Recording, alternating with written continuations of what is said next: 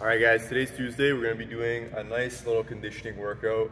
We have 3 parts to it, or 3 sections. First part is 5 rounds, 20 double unders, 10 box jumps. Once we finish that section, we're going to go to 20 double unders, 10 burpees. And then the last round, 20 double unders, 10 burpee box jump overs. So goal of this workout is to build our endurance. Also, you're going to notice there's a lot of jumping in this workout today. So being really light on your feet, focusing on landing light is going to be ideal and help you guys be efficient through this workout. So keep that in mind.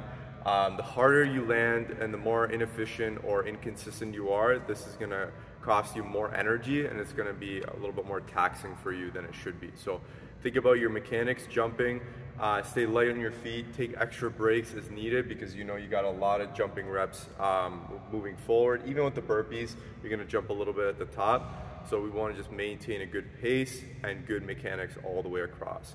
Hope you guys enjoyed today's workout. We'll see you guys tomorrow for the next one.